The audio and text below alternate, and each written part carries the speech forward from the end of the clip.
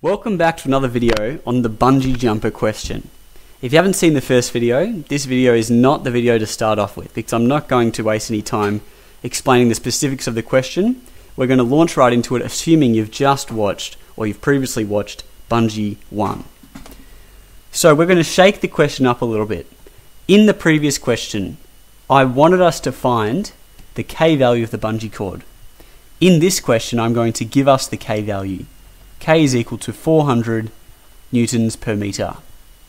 And I'm also going to tell us that this person is still 80 kilograms, they're still 2 meters tall, and when they reach the bottom of this jump, their head here is 31 meters below the platform there. From this information, we are going to find the unstretched length of the bungee cord. Okay, first things first. All the gravitational potential energy that was lost as this bungee jumper fell from this point to that point there has become spring potential energy. So if we can figure out how much gravitational potential energy is lost, and then we can put that in there as equal to spring potential, we can figure out the extension, and then we can figure out the unstretched length from there. So first order of business, what is the change in gravitational potential energy? It's equal to the mass of the object times the gravitational constant, which is 10 in physics, multiplied by the change in height of the center of mass. So delta H, change in height, that's the easy part, of center of mass. So looking at this person here, since they're 2 meters tall up here, and then they fall down, so their head is now facing down, they're 2 meters tall, well, they're still 2 meters tall, but their foot is 2 meters above their head. We need to calculate how far their center of mass has actually fallen. So instead of the distance from the head to the platform, we're trying to find the distance from halfway through the body to 1 meter above the platform there, since that's where their center of mass originally was. And using the same concepts in the first video, these two lines here are exactly the same length because that's 1 meter there and that's 1 meter there. So even though this line is higher up here and higher up here, it's the same length. We know delta H there is equal to 31 meters, the same as the distance between the feet and the platform. So the center of mass of the person has fallen 31 meters. Delta UG is equal to 80 times 10 times, we'll say negative 31, since they've fallen 31 meters. That comes to a total of negative 24,800 joules. That must be that amount of energy there. The energy that is stored in the spring.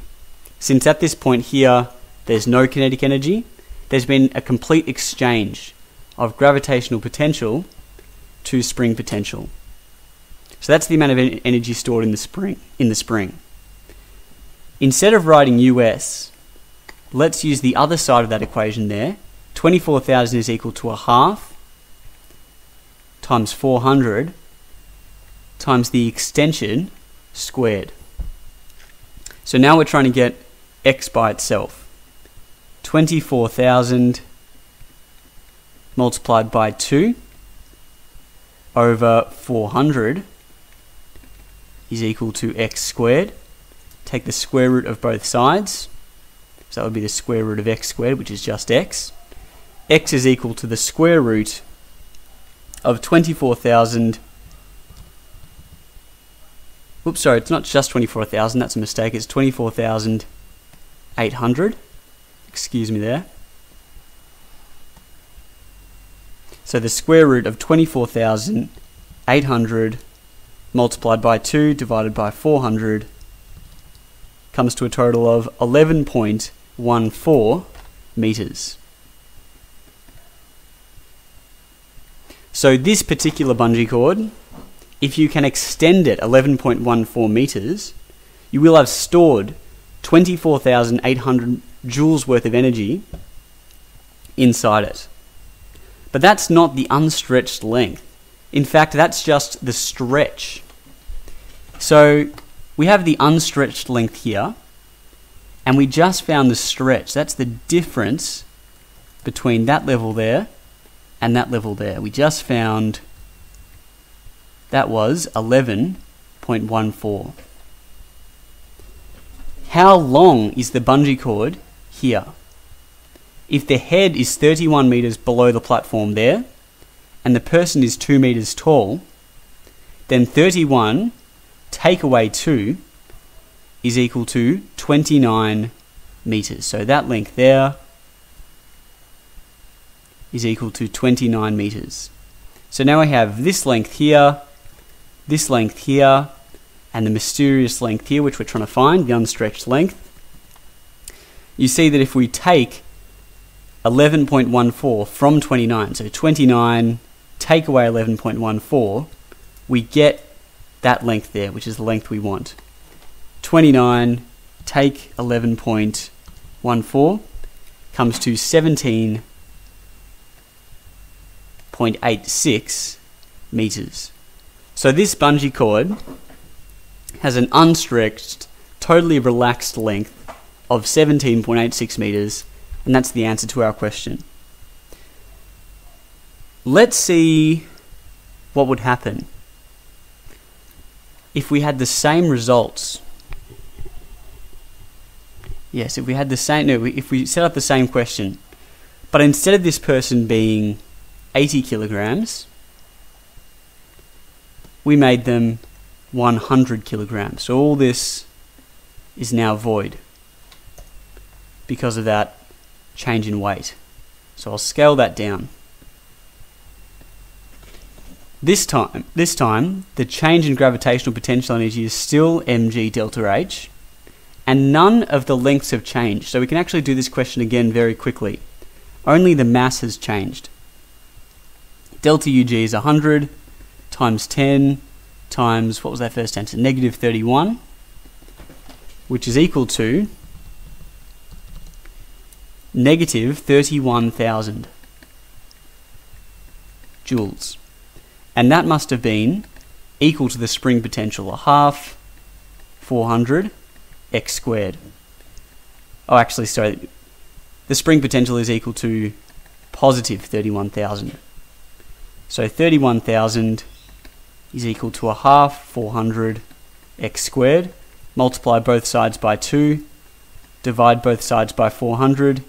Take the square root of both sides.